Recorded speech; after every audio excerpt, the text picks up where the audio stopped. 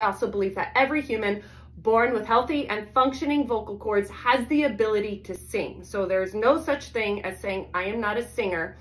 It is simply, do you know how to use your instrument that is housed in your body? The metaphor that I love to use is how random would it be if you were born with a clarinet in your hand, just stuck in your hand?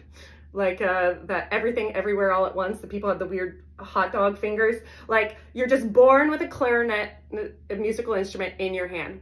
And you're walking around through life and people go, oh, are you a clarinet player? And you go, yeah, no, I wish I was a clarinet player, but I'm not.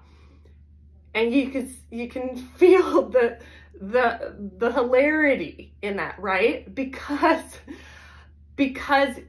if you just took that clarinet to your mouth every day, literally for 5 minutes, you would build your skill set and your ability as a clarinet player and be able to use the instrument. It's the exact same for singing.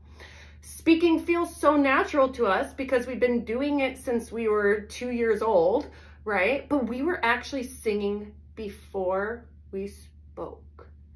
And that's the crazy thing that a lot of people don't even realize. We came out of the womb, and the first thing that we did, most of us, I think most babies scream when they first come out, but we open our mouth, we take in a big breath deep into our lower belly, the belly spills out and open, and then we open our mouth wide and we scream at the top of our lungs. And my favorite opera teacher that I ever had, intuitive opera teacher, was the one who told me that singing is simply screaming, wailing, whining, moaning, speaking on pitch. That's it. It really is that simple. We overcomplicate it, what's new. That's the story of our lives.